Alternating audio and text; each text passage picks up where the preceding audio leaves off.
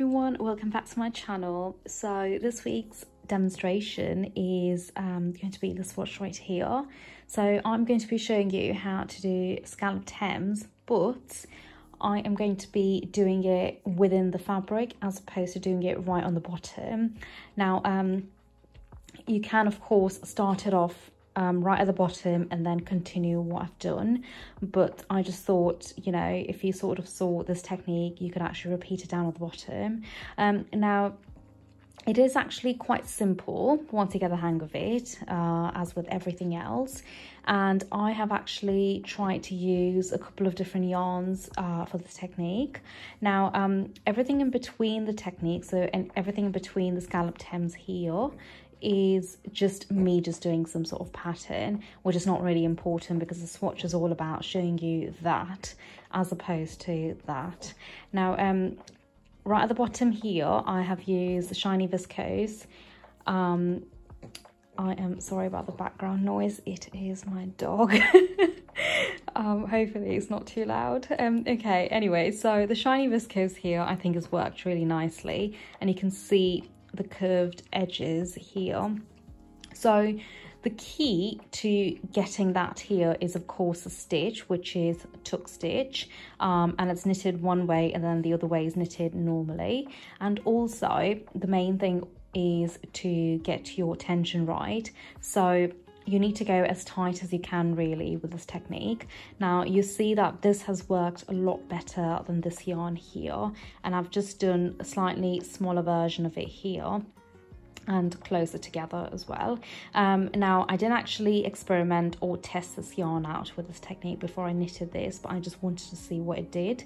So like I said, you can still see it, but it's not as effective as this viscose. Now for this yarn I do know I could have gone a lot tighter, and maybe I could have actually introduced another end of yarn. For this one I've only used a single end, and I just think it looks quite nice. So of course you can actually experiment and play around with this as usual. You can layer it up as you go along. You can have different techniques in between. You can actually try and use different yarns. In another swatch I had used mohair and also a mercerized cotton, which worked really nicely.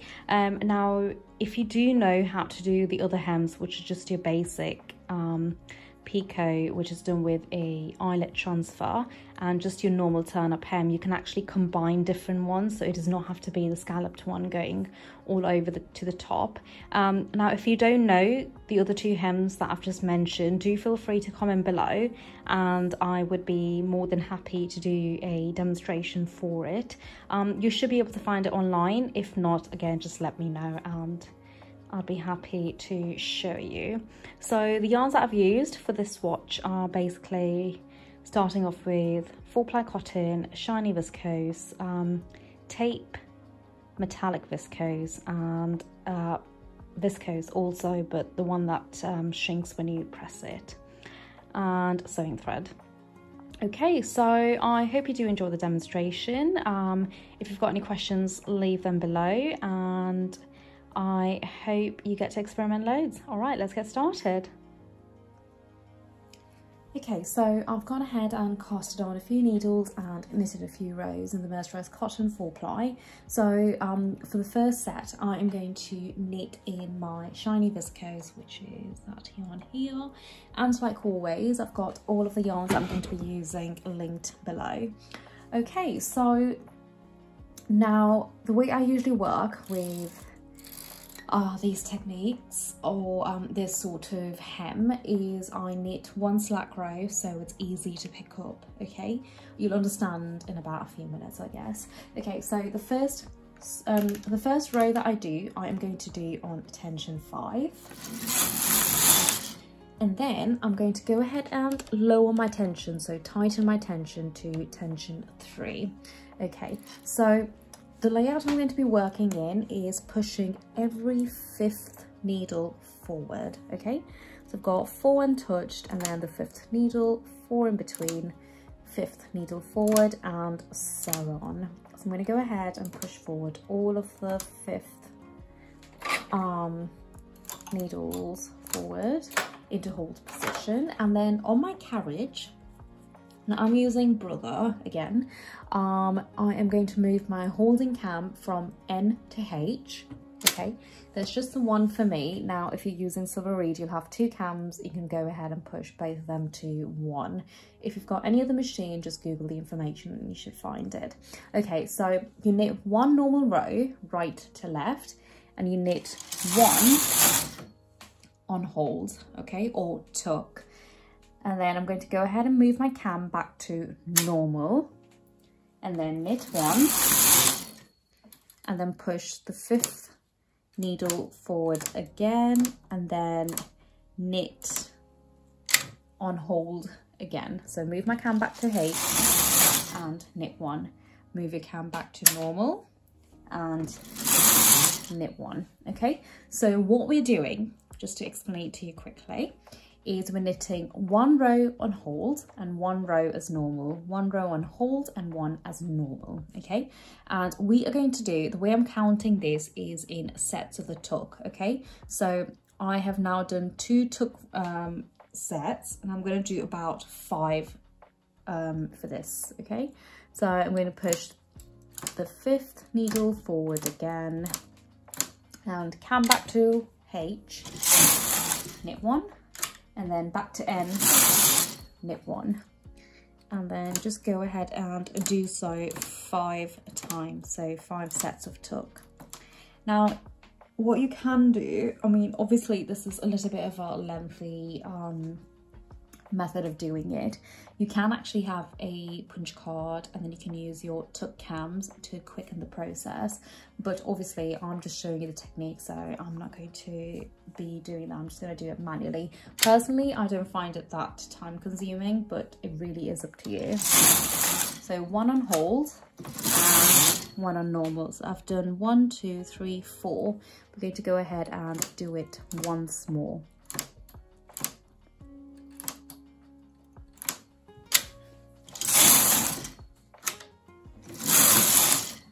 Okay, so I've now done 5 tuck sets. Okay, so now I'm going to go ahead and increase my tension back to 5 and knit 1 normal row. Now essentially that is called my slack row. Okay, so the way these sort of trims usually work is you do 1 slack row to start off, you do your normal trim, and then you do 1 slack row in the middle, and you repeat the trim on the top end and then end with 1 slack row. That is usually how I work with sandwich trims, if you are familiar with the term or the technique.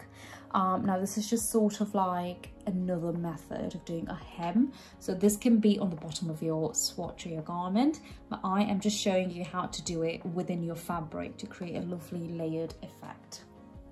Okay, so I've done my middle slack row, and now we're going to repeat this, but we're going to be doing it the other way around. Okay, now if you remember, on the bottom end we were doing our hold rows from left to right. Now this time we're going to do our hold rows from right to left. First thing first, cam on hold, and then we're going to go ahead and push 5th needles forward again, and then just repeat the process. I'm going to do 1 on hold, and then cam back to normal, and then 1, cam back to H, and push your needles forward, 1 on hold, 1 on normal.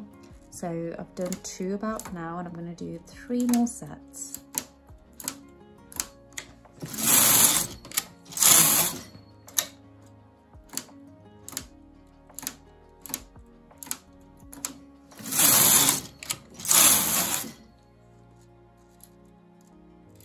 And I've got 1 more left.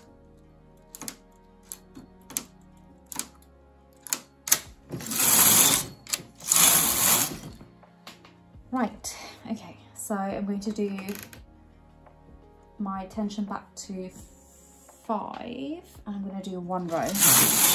So that's just my slack row, okay?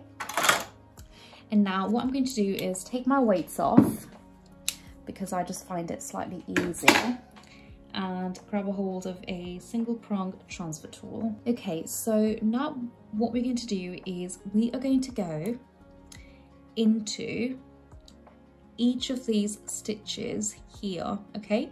So that's your very first row of the viscose. So each of these stitches here. Now, to me, they look like teardrops, and that's how I personally remember what they look like. But if you are a knitter, you should sort of understand the way a stitch looks, okay? So we are going into each of these loops, and we're going to pick each stitch and place it on the needle, okay? So I'm going to start with the very first. Now, if you just like stretch your fabric out a little bit, you should be able to locate the very first one and just place it on the needle and just pull it forward. Now that's the easiest method of doing so. And now go into the second one and place it on the needle, into the third, onto the needle, and then just continue to do so. So placing each stitch. I find that when I hold the fabric or the knit like this, I can actually see it a little bit clearer. Now, the reason you do a slack row to start off with is so you can actually see the stitches a little bit easier. Now, if you knitted this on a tighter tension, imagine knitting something on tension 2 or something, you'll find it really hard to look at the stitches and actually place them on the needles. For practice, what you can do is actually knit it even slacker. So I've knitted on tension 5, you can go up to 7 if you like, just for practice. So we are obviously just lifting each of the stitches and placing them on the needles.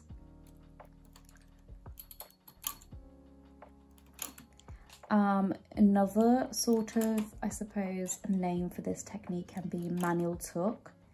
It is similar, and also it can sort of give you like a little mock ripple effect. If you do knit on the doubiers, if any of you have ever knitted on a dubier machine, you must obviously be familiar with a ripple stitch. This can be a little bit similar, okay, in terms of your effect. Now, I've done all of my lifting. I've lifted all my stitches and I'm left with just that cotton yarn on the back. I'm going to go ahead and grab my comb again, place it on my knit and put my rubber weights back on, and I'm going to go ahead and knit one row. Okay, so I've done my first set of the hem, okay? Now at this point, if you like, you can just do some random techniques.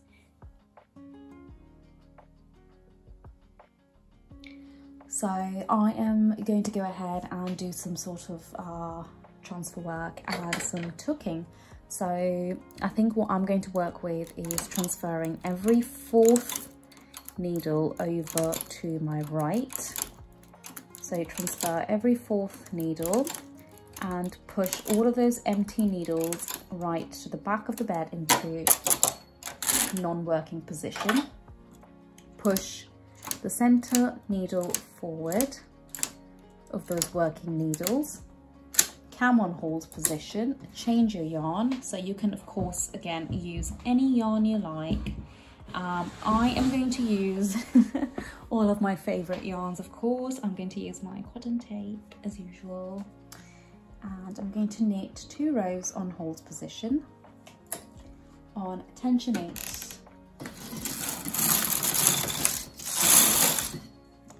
And now I'm simply going to move my cam back to normal, change my yarn to the metallic viscose 2 ends, change my tension back down to 5, push all of these needles forward, all of these working needles, sorry, and I'm going to knit 2 rows. Okay, and then I'm going to push all of the non-working needles into working position, and I'm going to knit 2 rows in the tape yarn.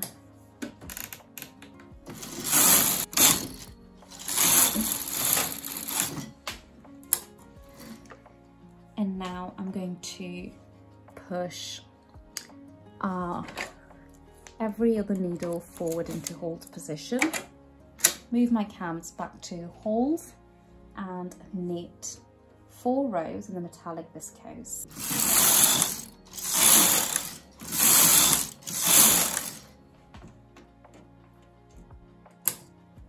And I'm going to swap back over to the mercerized cotton, cam back to normal position, and knit 4. Okay, so this is of course again just a few techniques that I'm filling up in between each of those little hems that we're doing, or those little layers of trims, or whatever you want to call it. Okay, so now we are going to basically repeat that little process that we did with the shiny viscose, and we're going to do it with another yarn.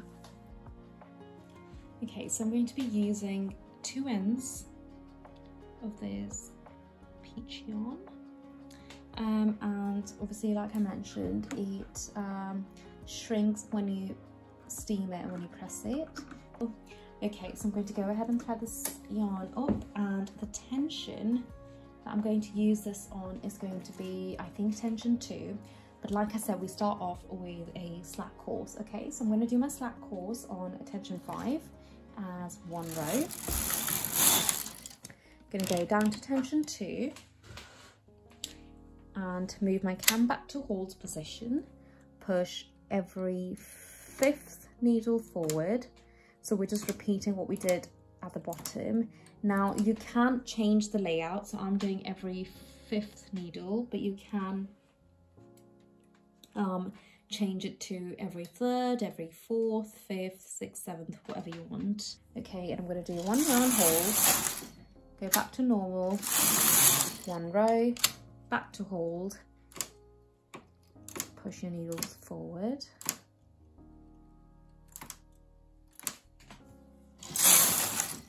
one row, back to normal, 1 row, and we're going to do this about, I think we'll just do it 5 times again.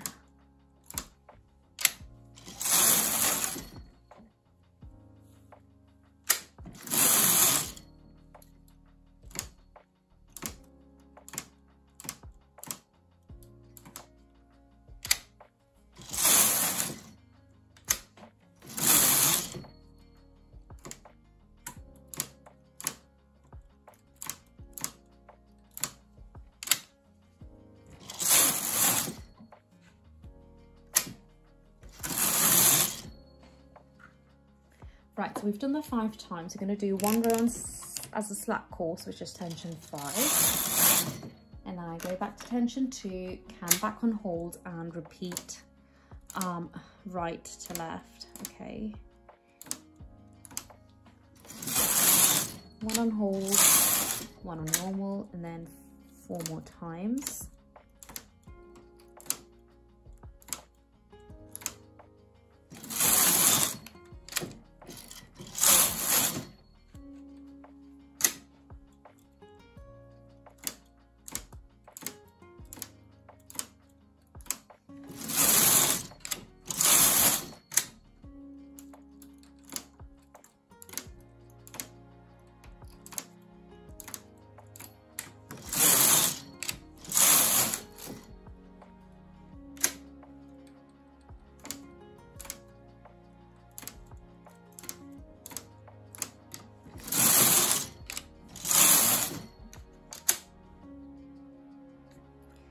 Right, so I've done that 5 times, and I'm going to do 1 on as a slack course to end with.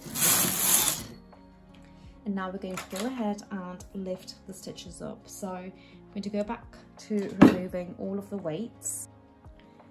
Okay, so just like we did again right at the bottom, we're going to go down to the first row of the peach. Okay, so the first bottom row into each of these stitches, as we're going to pick them up 1 at a time. So starting right at the first one on the left, lift and just place it on the needles as you go along. Now it may seem a little bit difficult at first, but once you get the hang of it, it's actually quite simple.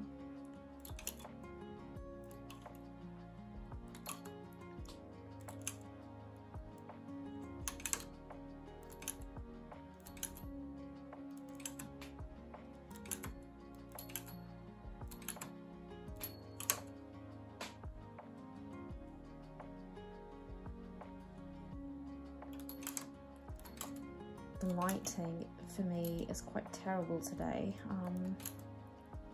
so I hope this is actually still clear to understand and actually see. I do apologise. Okay, so once you've got to the end of it, put your weights back on, rubber weight back on as well, and knit one row. So that should be your second set done. Now at this point, you can actually go ahead and knit some more sort of like techniques over this and sort of continue the scalloped hems to create the layers, or you could sort of just knit only a few plain rows and do another scalloped hem and then just repeat to make it a bit more dense. So that is basically the end of the technique. Now it is actually quite a lot, there is actually quite a lot that you can actually play around with in regards to the layout and in regards to using your yarns. Now if you noticed, I obviously use the shiny viscose and the shrinking viscose for this technique. You can obviously use different ones, like lighter ones. You can also, a little tip to give you is you can try elastic. It might actually pull it all in and it might make it interesting. I haven't tried it, but I might do it after this. Anyway, so I hope you did enjoy the technique and I hope you've been learning loads. Do share your outcome, your experiments with me to do with knit, of course. And follow me on Instagram, do DM me or tag me, that would be amazing. It'd be really good to see how you get on with these techniques. And do subscribe to my channel if you haven't already done so you don't miss any of my knit videos. Anyway, I hope to see you next week. Goodbye.